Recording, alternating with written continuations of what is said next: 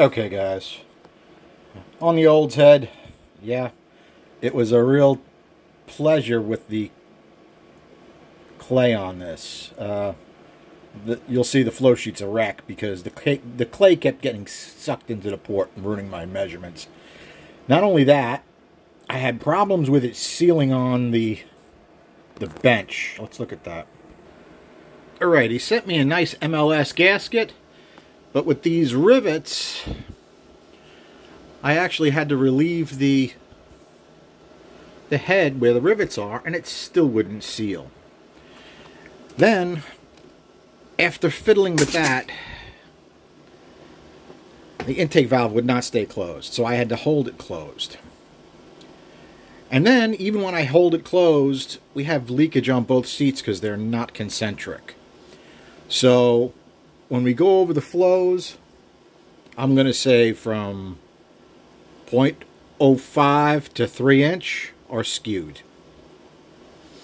Okay, so keep that in mind, because what I'm planning on doing today, first thing, is put a valve job on so they at least seal.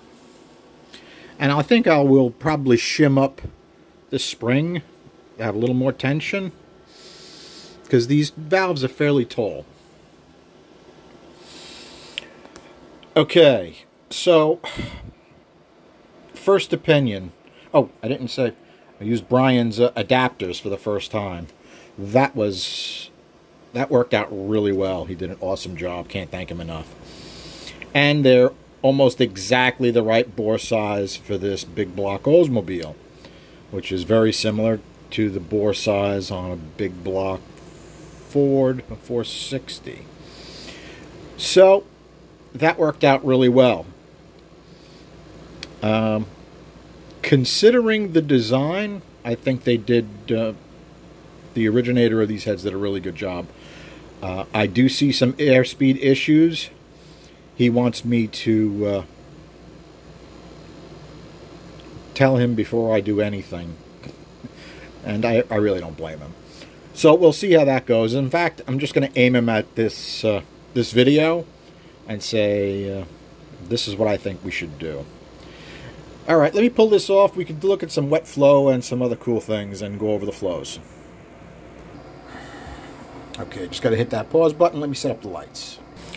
Okay, guys, this is interesting. Now let's take a look at our angle, right? Our angle is actually heading that way, but let's take a look at that port orientation. Okay, now this has just the slightest angle off to the left. Our liquid flow is good. It goes all the way to the roof, which is great, but it's very thin. Okay, I'm willing to bet there would be horsepower in widening that out. I'll talk to the owner about what I think can be done with that.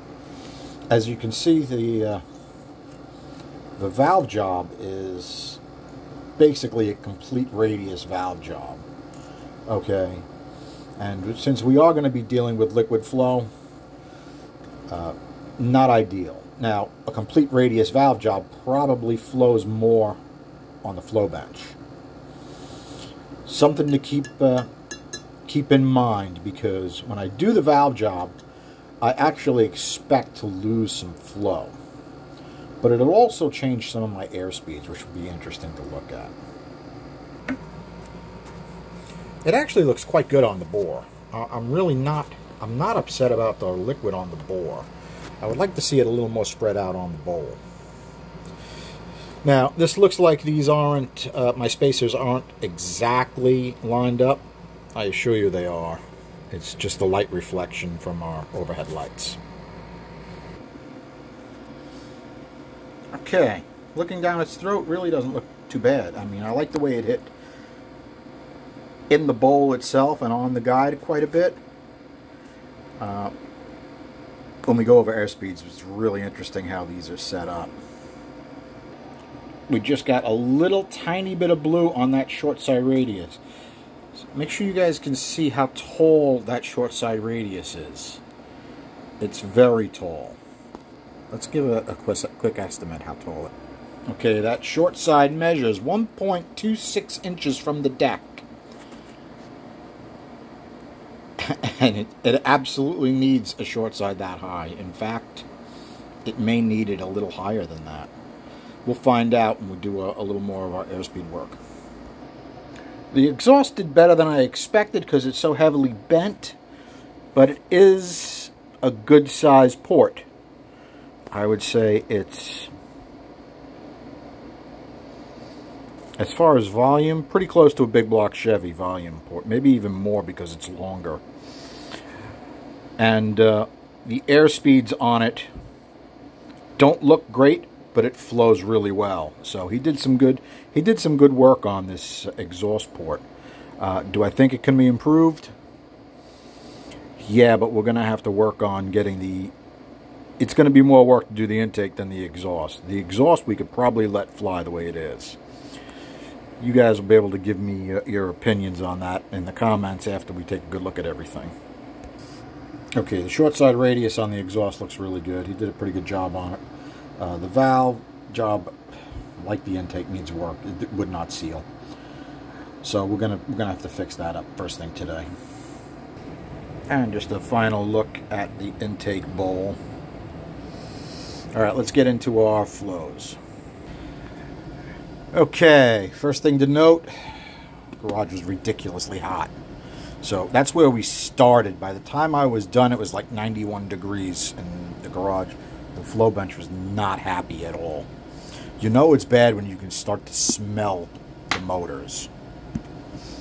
Okay, like I said before, these are all going to be higher than they should be. Okay, 231, yeah, I believe that. I think that's probably an accurate number at that point, because it is a 2.25 intake valve, and it's not a small port. It's a good sized port, so I expect that. I mean, in reality, the only thing I've done that comes close to this are those 9-degree small block Chevy heads. All right, they had about the same size valve on the intake. They had a smaller exhaust valve. They were just a 1.6 because it's designed for a small block chamber, and the bore would be smaller. Now, let's take a quick look. All right, not bad, not bad. By 500, 324, not bad. I think these flowed more on his bench. I'll find out for sure. So he may be upset at me just when he gets a look at these, but I'm going to say it again, not 100% accurate. Anytime you got leakage on the bench, it's going to skew your results. But I did the best I could with what I got, and we'll have to deal with it piece by piece. Swirl curve's interesting. And you know what? It's also supposedly a street head. So I limited our airspeeds to 600. I took all of our airspeeds at 600 lift. I figure a big block, 500 cubes, be running at least a 0.6-inch lift, I would think. Take a look at our swirl curve, right?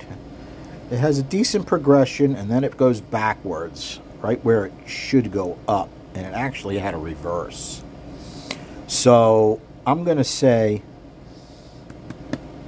not ideal. Not ideal. Now you have to remember that the port we're using, let's take a look at it, is our outside port, right? Which is aimed more like the Ford at the corner. Now Fords leave the Dykem on the inside wall. Right? We got the same thing going on because that's the straighter shot, right? It comes in relatively straight right to it. You know, something like this. That's what we got. Pretty close. Right? Put that in the middle. That's what we got. Our inside port is going to be more like small block Chevy design. I expect more Dykem to be on our outside wall, and it'll have a completely different swirl curve. Now, there's probably no way to get those swirl curves even, at least not in my knowledge. But I would think the closer we can get those two, well, I wouldn't even say that.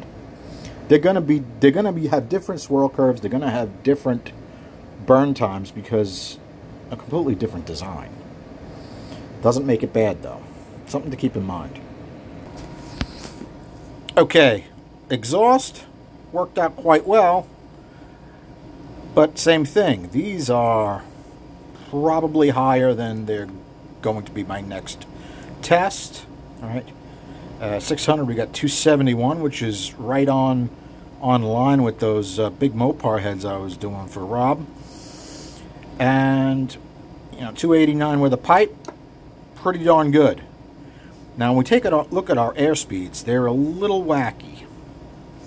I mean, look at our intake push rod pinch. Okay, everything's on the floor because the floor is a huge ramp. Nothing happening up top compared to the floor. Now this is interesting. When was the last time we saw roof speeds anywhere near this low? So that tells me that port may actually be too big. Remember, that's 600, so that's moving 348 CFM, and you've got no airspeed on the roof. They are fairly even, so that worked out pretty good. And you know what? Take a look at even our short side. Relatively low speeds. Now this wall, right, our cylinder wall, he gave me a little info on our cylinder wall. Let's take a look at that one. Okay, this is our cylinder wall short side radius. See that filler right there? It says that's worth like 10 CFM. Well, guess what? After I did the airspeeds, looks like it could use some more. Interesting, right, guys? So, I think we may do that. I may put some clay on that wall and see what it does. But we got a lot of testing to do, and it's going to be tough because it's 4th of July weekend and it's already hot, and the little AC can't keep up. But we'll do what we can.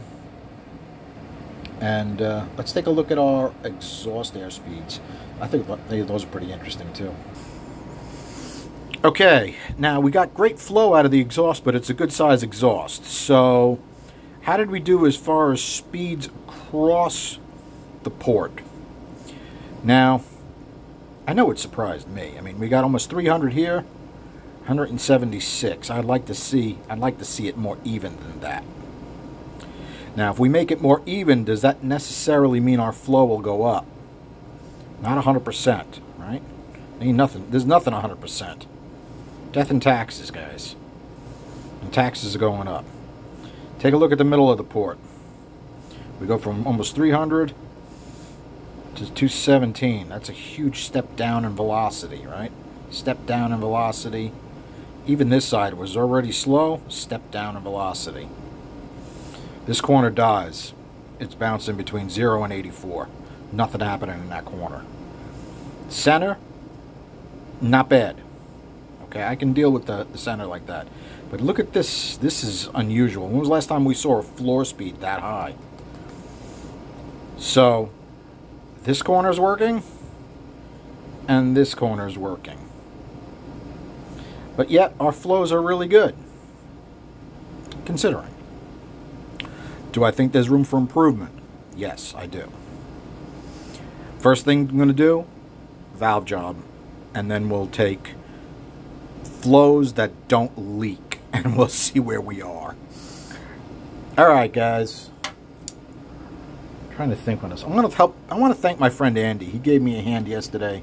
We changed out the supporting beams for the porch deck over by the pool yesterday, and saved me a ton of money. So at some point today, I got to go over and do a little electrical work for him, which is all good for me. He's funny. He's like, I took a couple days off for I said a contractor to come over. I usually don't hire contractors, but I'm old now, and I'm busy, so I was going to actually do this. And the contractor looked at the job, and the price of the job doubled, and then he didn't show up when I took days off, and I was pissed. So Andy's the kind of guy, he comes over and he goes, this is what we're going to do. I'm going to come over, and we're going to knock this out. And that's exactly what we did. So I got to thank him. He's really good. One of my Italian brothers. All right, guys. Thanks for hanging out, listening to my BS. Hope you have a great holiday weekend. Thanks for hanging.